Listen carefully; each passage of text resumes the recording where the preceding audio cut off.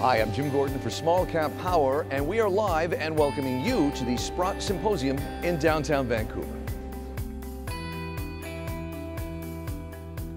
And we are live at the 2018 Sprott Symposium. I am joined now by Andy Schectman. He is the president and owner of Miles Franklin. You can check out milesfranklin.com. Andy, pleasure to have you here with us today. Pleasure to be here. Great to hear from you.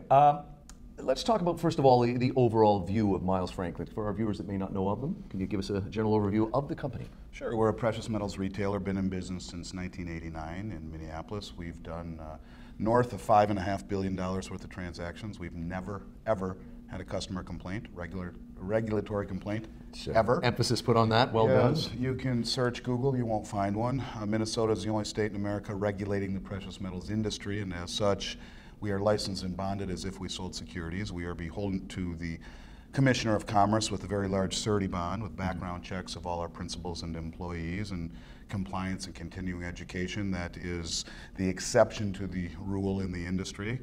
Minnesota is the state that you want to do physical precious metals business in because the industry in and of itself is federally non-regulated. So while it's certainly very important for us to follow by the regulations that the state of Minnesota puts forth, reputation in this industry is everything.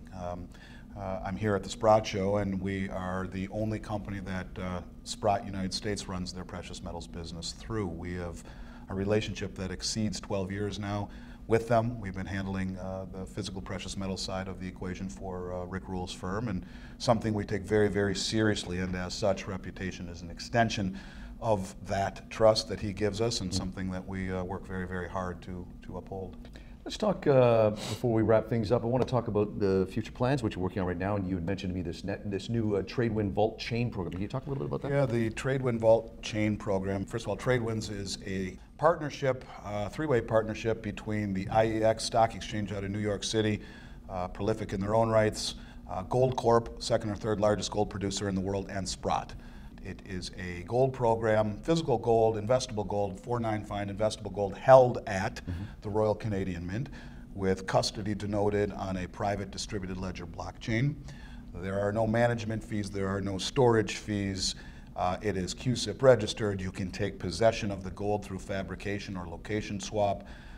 The point is this, that there are two ways to own gold. Either you own it physically or you don't. If you don't own it physically, then this is the finest program I have ever seen. When you compare it to other programs like GLD, like PHYS, like the Central Fund of Canada, these are all decent programs, but they all have management fees. They all have some sort of issue in terms of redemption, making it impossible or very difficult to redeem the metal out. In the case of PHYS, as an example, it's 400-ounce gold bar. In the case of GLD, it's nearly impossible.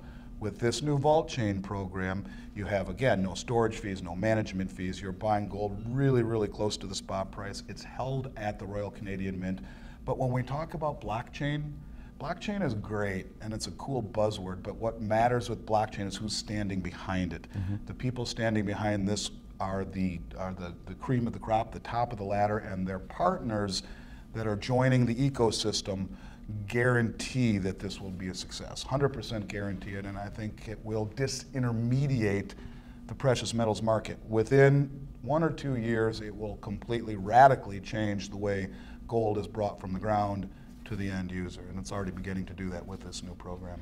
People want to find out more what we've been talking about. You said they can find more information at milesfranklin.com. Yeah. That's correct, milesfranklin.com. My personal email is andy@milesfranklin.com. So if anyone's listening, wants to reach out and ask questions, andy@milesfranklin is a good way to go.